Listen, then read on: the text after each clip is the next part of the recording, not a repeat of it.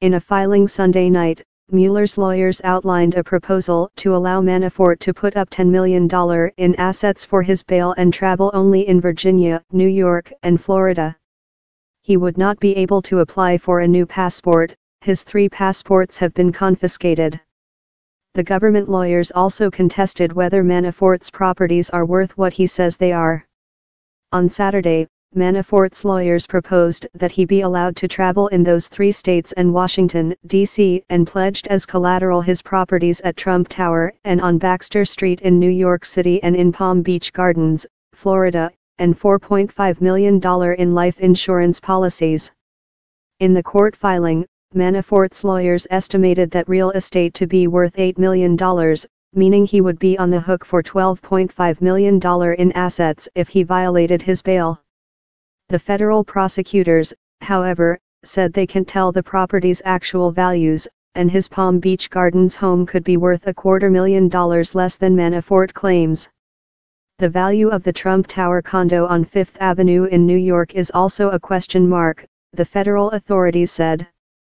Manafort's lawyers say it's worth $6 million, and he has a $3 million mortgage on it.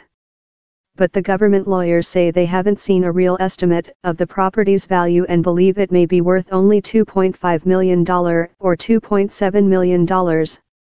They still contend he's a flight risk, and say his total net worth, which Manafort claims is $28 million, is unclear until he gives them more details.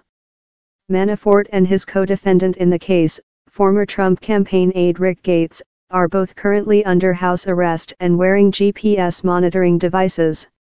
The 2 surrendered October 30 to Justice Department authorities following a 12-count indictment that includes charges of conspiracy against the United States, conspiracy to launder money and unregistered agent of a foreign principal.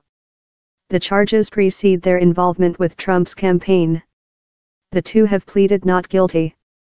Both Manafort and Gates will be in court Monday at 9:30 a.m.